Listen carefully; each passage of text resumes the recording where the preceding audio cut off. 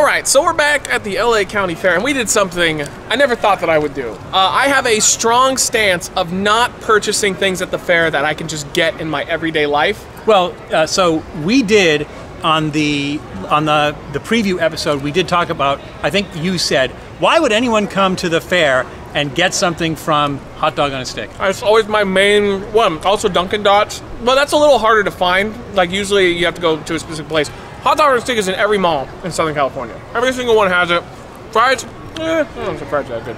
I love Hot Dog on a Stick though. I used to get it as a kid all the time, not so much anymore. I don't really think it's worth it overall in terms of health. And we did an episode of Hot Dog on a Stick, the original location in Santa Monica. There you go, you can check it out over on his channel. By the way, check out his channel in general. It's pretty great and you can see an overall review of the fair. But they had a special, because right now every single place here has what's called a pop special.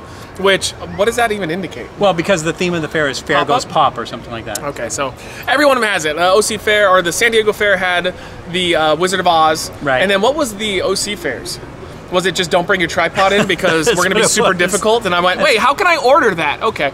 So, I'm sorry, I'll stop taking shots at them. But the fair here has their own little thing going on. And Hot Dog on a Stick had a Stranger Things pop version, which is their Demogorgon hot dog. And this was described as American cheese with hot dog inside. And we were trying to figure out exactly what that was. As a matter of fact, I think the woman described what it was, and we still couldn't understand what it was. What it really is? It's the fried cheese on a stick, split they open and they put a hot dog in it. So it's essentially a combo. But what's funny is it almost just looks like a hot dog relaxing on a pool floaty, just getting around there. Or like a hot dog in a tiny little bun. Yeah, I mean it's as lazy as you can get, but I mean at least it's cute. And also the Stranger Things was a smart idea to do something a little bit different. Some of the pop things they're offering here are the laziest. One was a fruit cup. What? Give me a $7 fruit cup, No, please. no, but the cup is made of fruit and you get to eat the cup. No, it's not.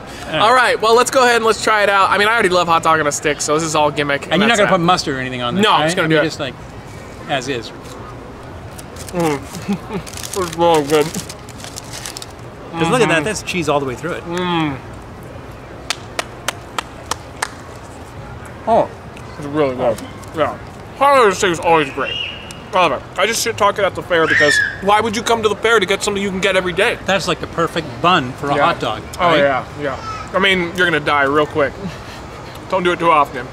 But that is great. My favorite thing growing up from them was the cheese on a stick.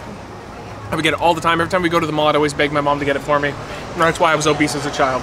But this is good. I don't know if it's $13. I don't even know. I know it's not $13 good. You're at the fair, though. If you're at the fair and they give you these fries, I gotta say, how are the fries? Fries are super disappointing. We waited, 2 minutes, so like In-N-Out's fries, they immediately become cold, which I hate. Well, these are a little starchy too. They're not that good though. I know the fries are good. This though, as a gimmick, I think it holds up.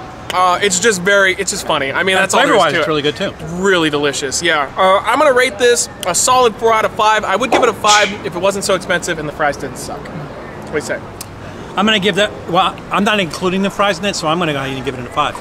So I'm going to give it a 5 just because that whole combination together is tasty. And so, yeah, I'm going to give that a solid 5, and the fries are just like something to put it on. It's like when you get your Easter basket with that plastic straw. Everybody throws it away. That's what the fries are. Everybody throws it away. Yeah. The French fries were an afterthought.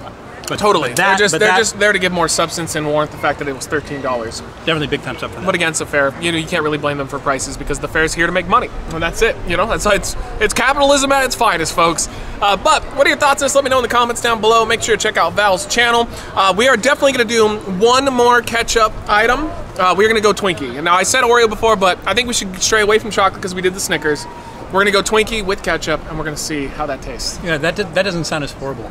Yeah, but I mean, the Snickers wasn't that bad, so I think it might be like really good. We'll see. All right, guys. Logan.